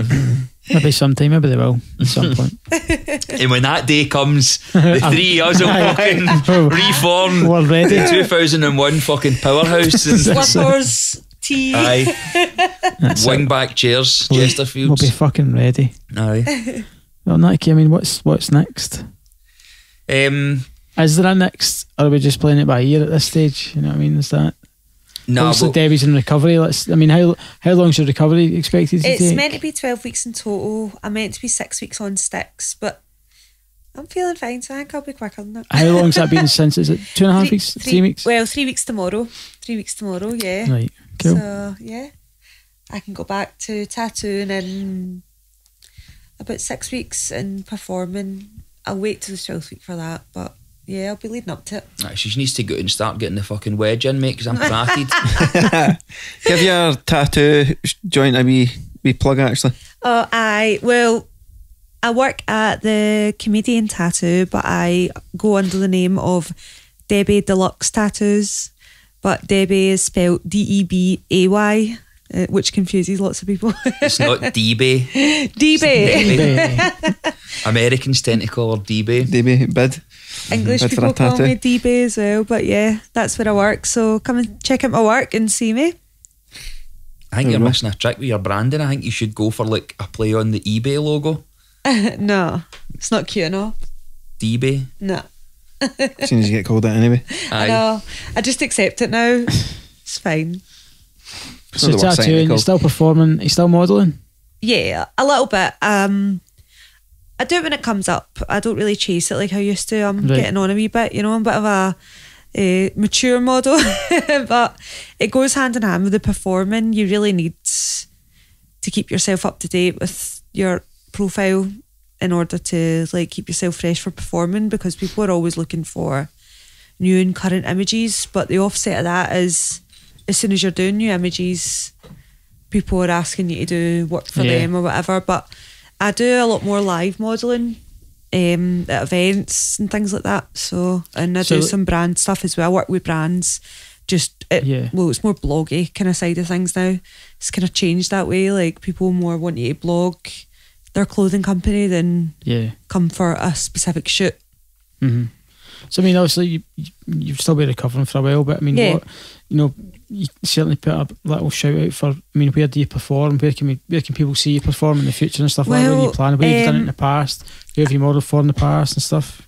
Well, right now I was with Club Noir, who were pretty established in the UK in general for a long time, but I've since went solo. But I'm now part of, there's a new night in Glasgow called Cirque de Mort. We've got a lot of amazing people on board with that. We will be touring. That's the main aim. So please look out for it, no matter where you're staying. But we have a show on the 23rd of March and we'll have shows coming up. That's it's a lot more up my street. Kind of circus, bit more alternative, bit more weird.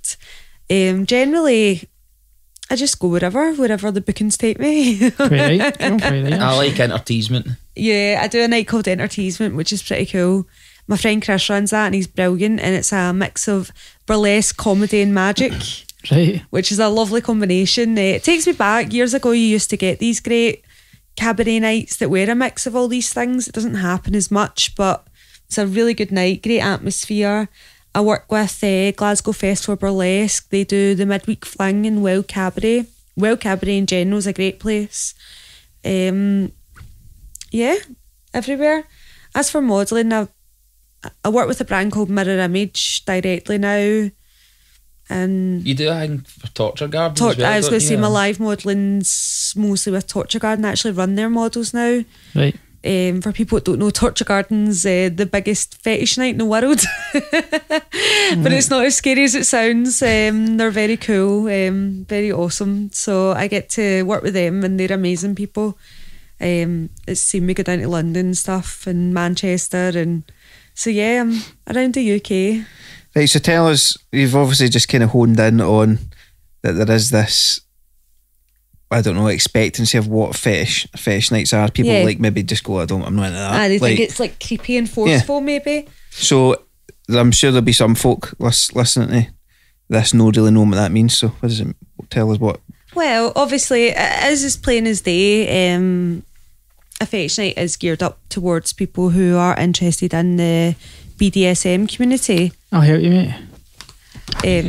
Carry on. That sounds good. Speak to the creepy guy. Leave the creeps together in the room.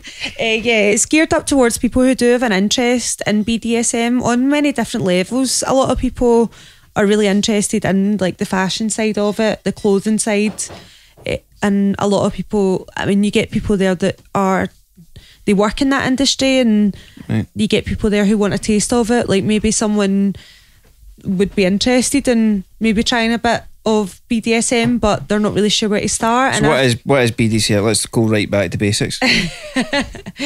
Well, okay, I'll just generalise it like you're... Dumb it down for my mum, she'll be listening. I know, I'm just like, oh God. Yeah, it's just... Hold on, are you going to ask Cindy to get into some BDSM? Yeah, well, I know, Cindy's pretty open. It's, well, your bondage, dominatrix, sadomasochism, bit of, a bit of everything. So if you want to try getting your arse spanked or a bit of tying up, you can do that as well. You can be as involved or not involved as you want to be. So there are playrooms for people who want to try some stuff out and go. And I always say it's a wee bit cheaper than a dominatrix as well, buying a ticket. But at the same time, there's also just your dance room, your dance floor for people who just want to go and have a party and wear whatever their fetish may be.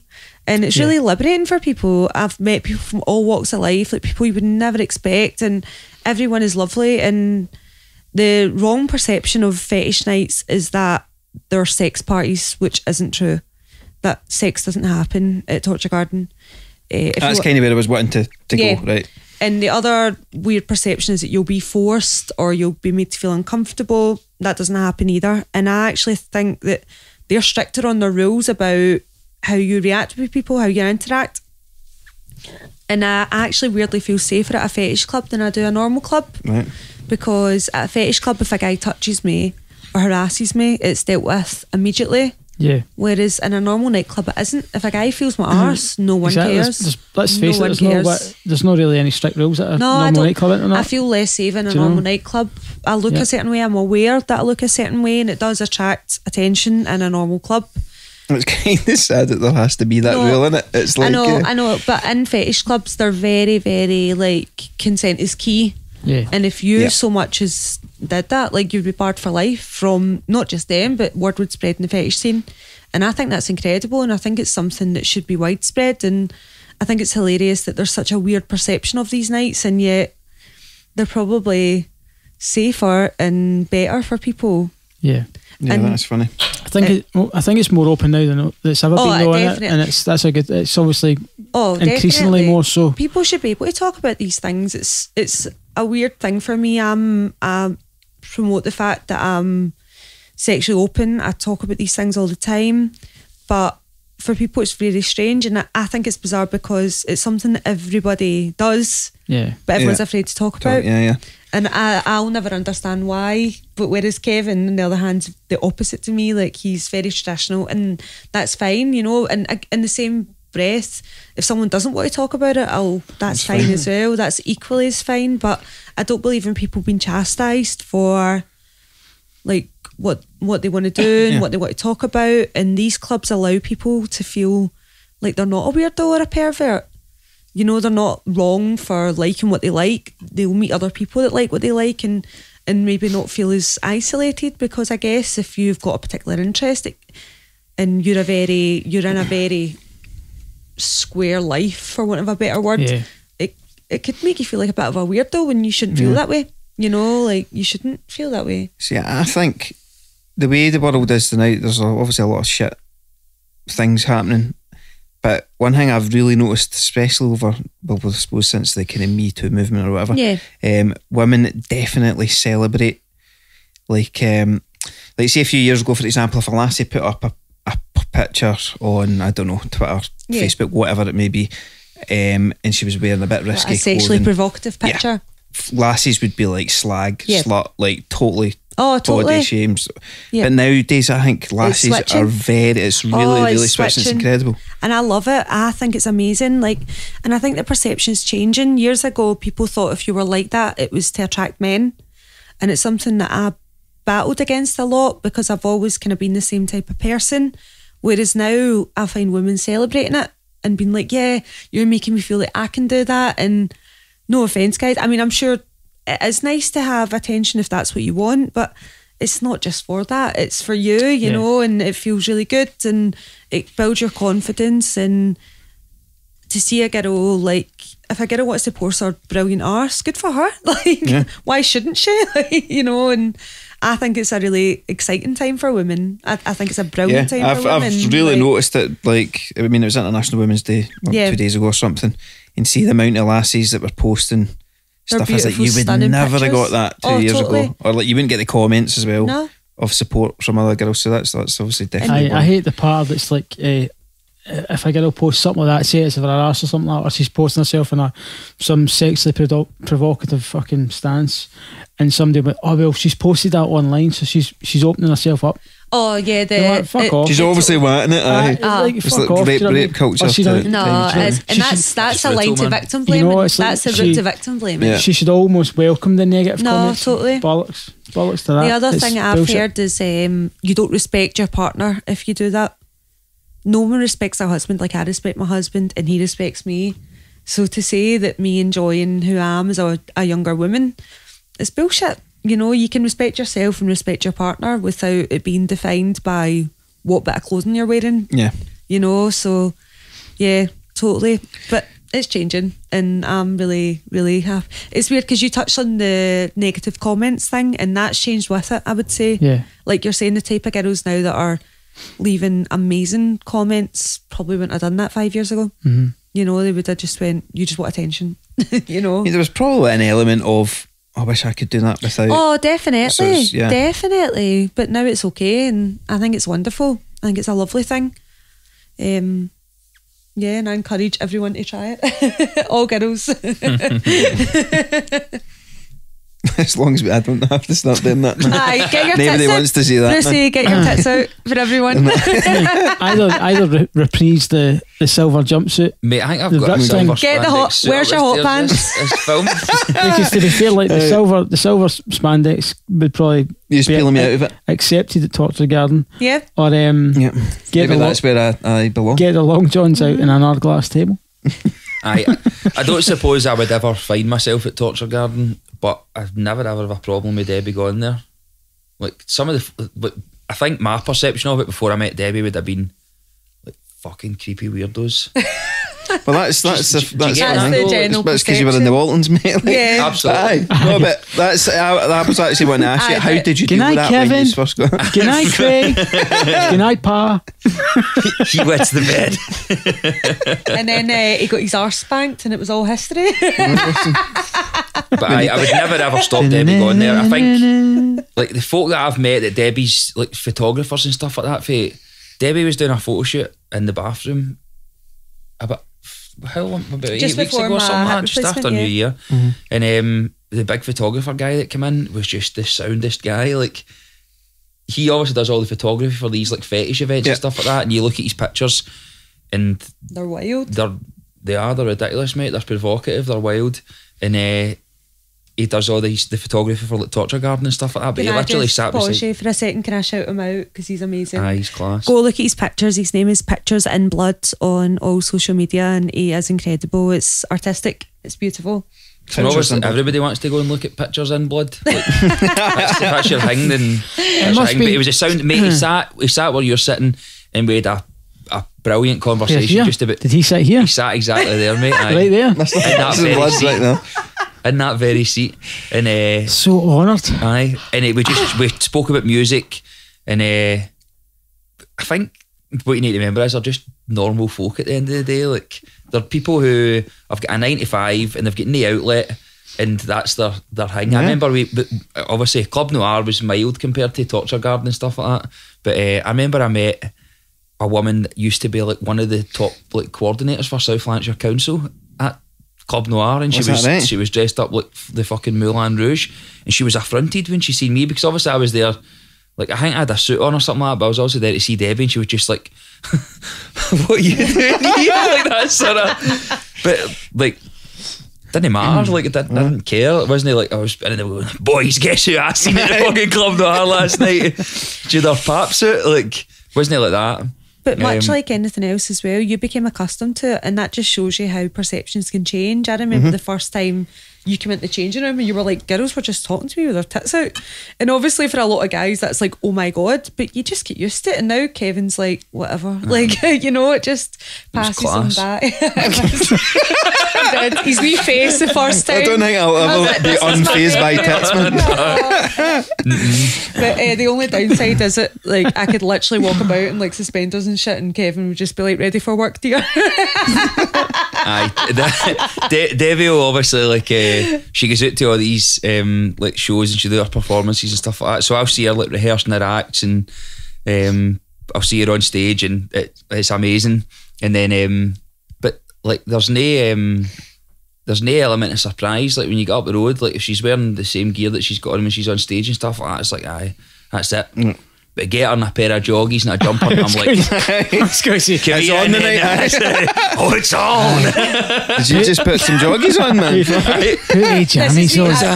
I'm dressed sexy for my man tonight, can't Put you that tell? Put that Mickey It's like, get the noise boys at the house, See man. the grey Adidas joggies with pink stripes on them, mate. That's my thing. Put that big Mickey Mouse t-shirt on.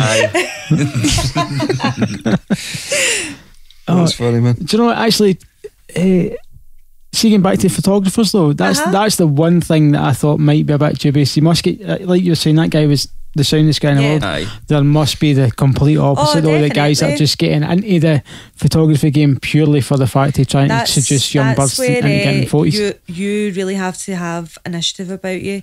If you don't have an agent, especially, I had an agent years ago. I've still got one in Manchester for performing, but you really need to have your wits about you. Not all girls do. They don't. They see their name in lights. They think, I'm a model now. I'm dead excited, and I feel shite for them because it can be really daunting. Luckily, I've always been a wee bit of a gamey, so I had that on my side from day one, where I was very particular about who I worked with and why I was working with them, but you can suss it. You can suss it by the messages. The main one is which are levels, and you tell them, yeah, but what you willing to go to? No, like bin, like aye. You know, right away. Harvey Weinstein comment. Totally. But you get it all the time. And the other good thing is girls talk, and it's the lovely thing about social media is that we can talk to each other now, we can interact, and there's actually pages on Facebook that are solely dedicated to watch out for this creep. No, definitely.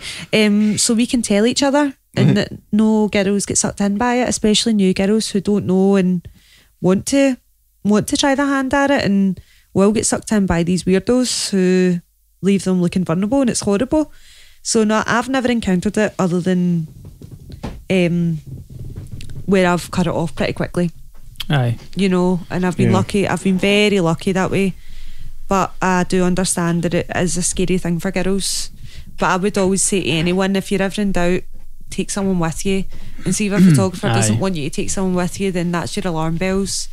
I've literally took my best friend and said she was my stylist. I have. Quite right, especially if it was the first time you it was actually the first time I went to a guy's house, and he turned out he's an amazing photographer. Tommy Cairns, again, I'll shout him out. Amazing boudoir photographer. But I was quite early in my modelling career at this point and wasn't accustomed to just going to a guy's house in Ayrshire. Shit myself a wee bit. I was like, oh my God, so I just took my best pal to be like my stylist, and he had no problem with it. Of course he didn't. He wasn't a creep, and it protects him as well, you know. There's two flip sides to this.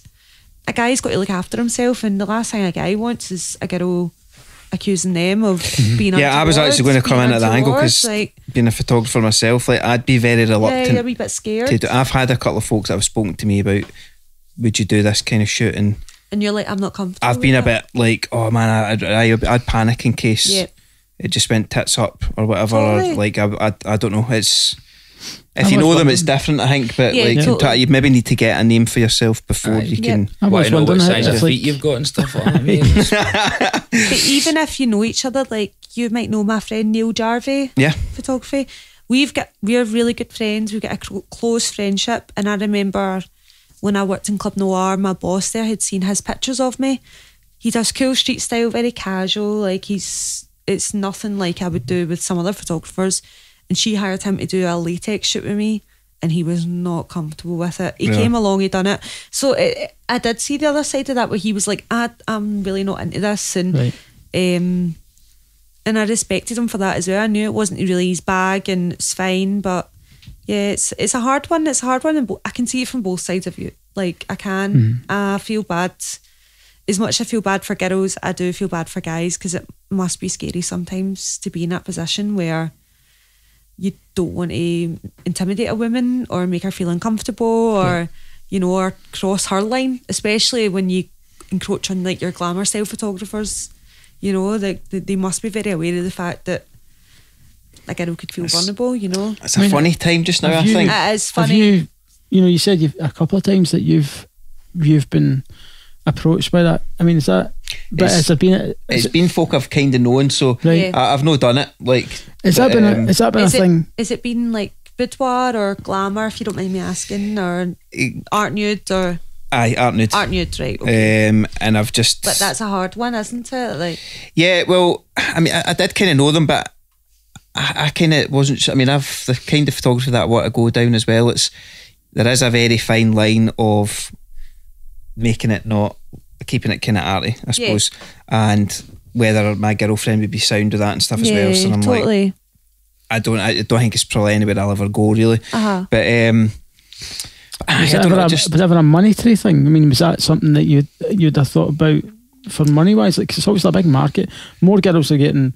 They're wanting pictures. They're wanting pictures, and they're getting more because they want to feel liberated. liberated. Yeah, especially now. It's a big thing. From a business thing, has that ever interested you to do that? Well, it kind of has, but if it was ever going to cause me problems with the missus or that, like, absolutely, that's your other factor. Go there or whatever. But I mean, I would be quite interested in doing like arty, like, not like pure kind of glamour. Nothing against it. It's just doesn't interest me. Beautiful. Yeah. You need to watch what you're doing as well, mate, because obviously, like, if like say wedding photography is a big thing, obviously it's a good pair in that as well. Like somebody goes to look at your portfolio, like all it would take is like a traditionalist to look at your portfolio and go, I've not seen that happen. He's taking pictures of lasses with their fucking 3-corner carpet out. I've not seen that problem with art nude photographers. Well, nobody bringing him up to Loch Lomond to take photos of the wedding. Aye, that's exactly it.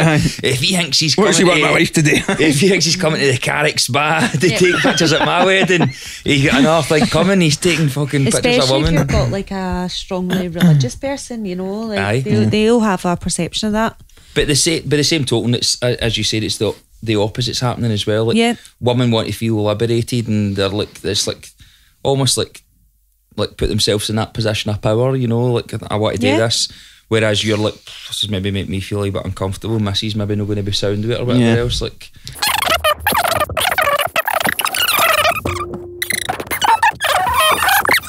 it's like maybe even more solid. That's it. That needs heightened. Has anybody said that to you before? It's looking a wee bit more solid. Aye. Probably. We're getting somewhere now, Bruce. I do have a couple of classic hard-on fail stories, man, to add to my many lists of fucking stupidity. But that's certainly not for the podcast. Dear. But it's a fun, like, I was speaking to somebody in a band recently, like somebody I used to play with, and we were talking about, I can't remember what band it was. It was brand new, right? There was a story about some lassie that had followed the band about, and basically the singer had sex with her every time he was in this town that she lived or whatever, and she's put out a thing out against him, kind of saying, I think we've maybe spoke about this before when I was round here last time. It's the perception of what way you look at this, right? But so basically, he was married and he was cheating on his missus, just in a band pumping when he was on tour. And this girl was like, "You've ruined my life. You used to have sex with me every time you came to Colorado or wherever the fuck it was." And it was loads of people jumping on saying the guy was an animal and that. And it's like, see, back in the day, like if you were in a band, like it was just a weird kind of scene where there was like, I mean, I used to find it when I played in a band, like you would get girls that would never take an interest in you in regular life, but after a gig they would maybe kind of throw themselves at you. And I'd be scared to be in a band now. Unattractive men who are like got girls throwing themselves at them. Oh, like, I've seen that. It's weird. But I think it must be scary for folk in bands now to actually like, if I don't know if a girl's maybe like, I'm trying to think how to say this without like me saying I'm against the Me Too movement. No, because I was not that way at all. But like I think it's a scary kind of in between time just now. I remember hearing stories about one story in particular about a lassie that came to a gig and like brought an overnight bag with a toothbrush and everything in it. Like basically decided somebody's getting it. I'm not getting up the road tonight. Like, so there's got to be a fine line there, you know, like pure. But I think it is a very fine line. That's the problem. I mean, everybody thinks about like, you talk about like bands being away and all that, and like like the touring lifestyle and like trashing hotel rooms and stuff like that. The reality of it is, if you're away in a band, if you're doing well, you're sharing a travel lodge with 4 other guys in your room, and the 2 of them are sleeping in the flare and stuff like that. So if a lassie's willing to put herself in a position where she's coming back and she's getting rode in the hotel room when there's 3 other guys like in the room and stuff like that, like there's a fine line, mate, between empowerment and, like you say, bringing an overnight bag with your toothbrush and that in it. Like, just wonders what I can back in there. I would say, on the other hand, I don't think there's any problem at all with a girl going out and saying, I want to have sex tonight. I don't see any of course, in the same sense that a guy could do it. Absolutely not. So there's no issue with that. I know, but I've never ever went out and taken my toothbrush with me on a night out. Well, then you're not a very prepared man. No, I'm ill prepared for that. But no, I appreciate it. It's scary, and I think there will be a lot of people just holding it when you meet a lassie. All right, hen. I'll be saying, just so you know, I'm prepped for the night. To be honest, I am. That's a scarier angle, I think. I did tell you when you told me this, I'm a self-professed party girl, and back in the day when I was a heavy party girl, I would go to parties with an overnight bag because I knew I wouldn't be going home for 3 days. So I said there is a balance to that as well, you know, like how do you get judged for that and how do people perceive you? And On the other hand, it's a scary time for guys, and I'm sure so many people are doubting themselves right now of going, shit, I met this girl, she was really drunk. Wait, what was that? And that must be really quite intimidating. But on the other hand, she's definitely game or whatever. Yeah, but on the other hand, I've watched guys in bands abuse their position of power as well. Oh, 100%. I mean, there must be too much. They're preying on the fact that these girls are looking up to them, and they're young girls, are impressionable, and they're really drunk, and really, if they're decent men, I know you want your end away, but come on, like. See, that's one good thing. Like now, you won't get as many stories of bands putting themselves using that power because of cunts like Harvey Weinstein and that, and people actually bringing it to light. It is crazy how things used to be. I remember I used to work in HSBC, right, and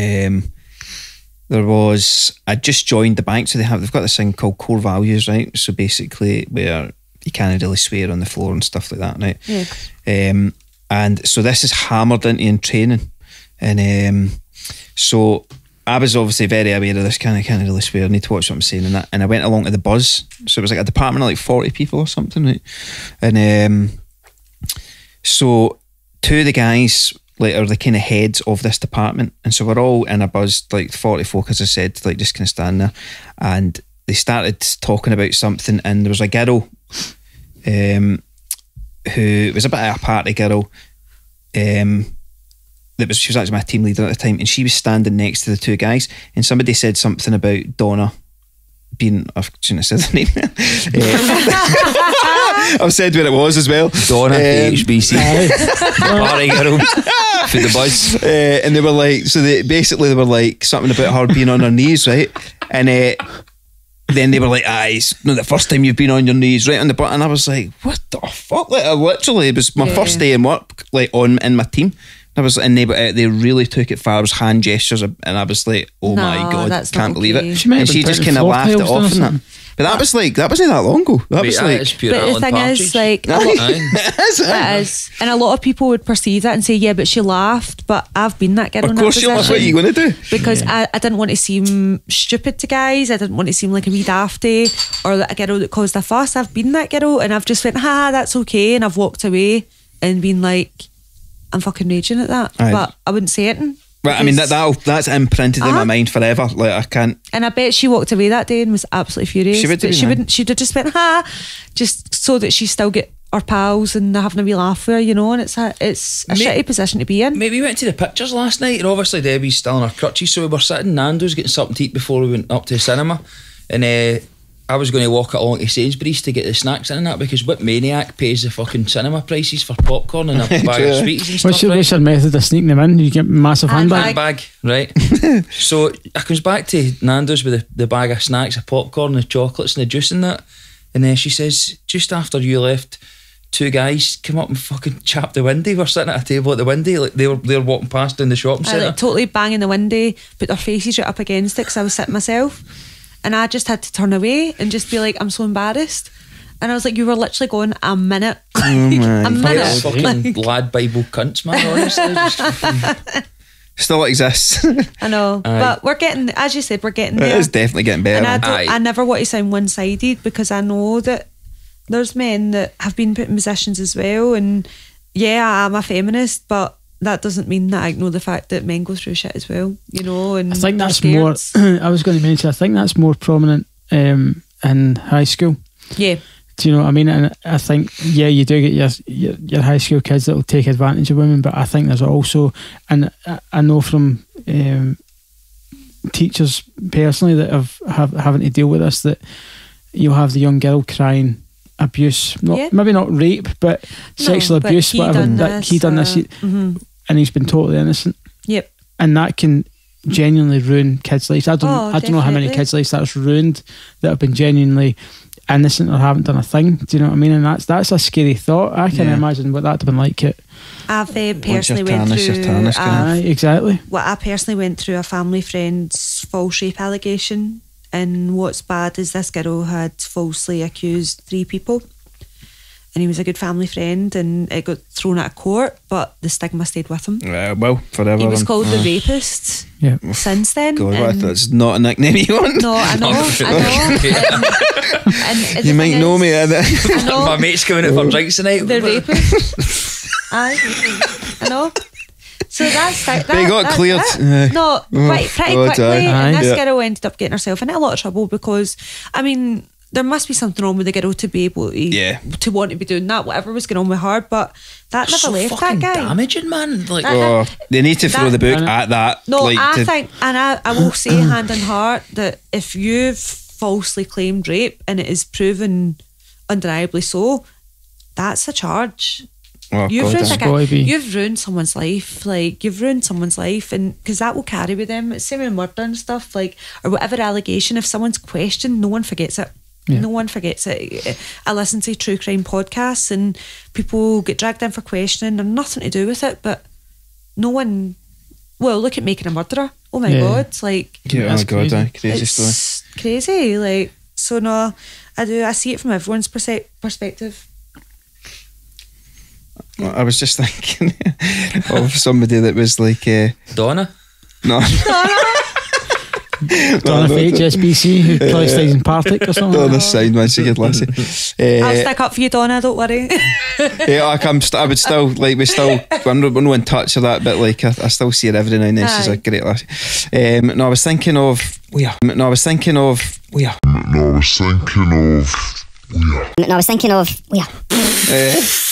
mate, if you can zoom in on that would be good, man. Scudded. No danger. That's got to be an outtake, man. Edited. I don't even know what I was talking about now, man. Mate, you want another cup of tea? Is that a hint? No, I'm good, man. I've had about 5 cups a day, man. Maybe that's why I'm banging the head. No, I was thinking of somebody. I think me and you were talking about a person we were like, is he no a pedo? Oh, Neil Buchanan. But we were like, somebody thought he was a pedo. So he's not. The guy for heart attack. Aye. I'm sure there was at one point some sort of rumour mill. See, I couldn't have been sure. If that goes out, you're like, just from somebody saying. It sticks with you. That's twice Cliff we've mentioned. Well. See, Cliff Richard's one that you always hear about, but I think that's people just saying about he's next to come. No, which is so unfair. He went through accusations. He did. Did he? Yeah. But it's like Kevin Bridges thing, like big pedo specs, pedo haircut, like big pedo beard and that. Like, right, steady on that. Big pedo just looking at you, kid, eh? Fucking hell, man. You're hitting his silver cup. My God. The classic signs of a pedo, man. Big pedo headphones. It's brutal, man. But imagine like somebody just fucking manufactured an accusation against you. Like, your name would just get fucking dragged through the mud, mate. Like, you fucked. It wouldn't matter whether you were cleared, because people's attention spans are so short that they'll fucking forget about whatever happened in the long term and just remember in that moment that this guy was fucking. But you remember the most significant things. It's like, that's why you always remember the good stuff and the bad stuff, never the stuff in between. Humans tend to really remember the one bad thing people did. Yeah. Even if they didn't do it, it's like that one bad rumour, that one bad instant. Like, they do by nature. We don't remember. It was like the Lost Prophets. We forgot about all their bangers, man. Oh my that's God. the thing. Shinobi versus Dragon Ninja was a tune. No one can go back and listen to any Lost Prophets tune. I couldn't. No, you can't. Oh, his voice. Do you know, his voice was shocking anyway, to be fair. It makes my skin crawl. I can't watch episodes of Art Attack because I'm unsure if Neil Buchanan's a pedo. I don't think Neil Buchanan ever done anything wrong. Right, he's been class. He's fine. He's fine. He's alright. I can download those episodes again. Don't know about Pat Sharp, but we'll get there. Big Pat. Pat Sharp, mate. I don't think Pat Sharp. We were talking about him. That he's coming to town soon. Pat Sharp. Where were we talking about that recently? The twins. Was that what's her name? Elizabeth. No, Christine McMurdo. So that was just like. Stirring past in at the night. You're like, are the twins coming? Are the twins coming? Are the twins? That's right. I was asking her. She's like, "Who's the twins?" And I was like, "Oh my days." Who doesn't know those fucking twins? Every young boy's dream. Jesus, man. Wet dream. Well, guys, I think honestly on that note, I think we've been fucking chatting for about 1 million hours. I think so. Time, and let's fucking wrap up there. And thanks for fucking good to welcoming into your I know. humble abode and getting some beers and pizza and wedges. And do you want another cup of tea though, Bruce? Seriously, mate? to get me up the road. Let's get another cup of tea and another cup of drinks. Aye, we can have a wee cup off camera and I'll tell you that story that I was going to tell you. Aye, mate, honestly, thanks guys, for coming over. It's been thank you very brilliant. much, It's guys. been really lovely. I've Thank really you. enjoyed Superb. it. Thank you. Good luck with the new hip hip. I cannot wait. He's going to come see me on stage throwing it about. Magic, we will do. Excellent. Right, catch you. Bye.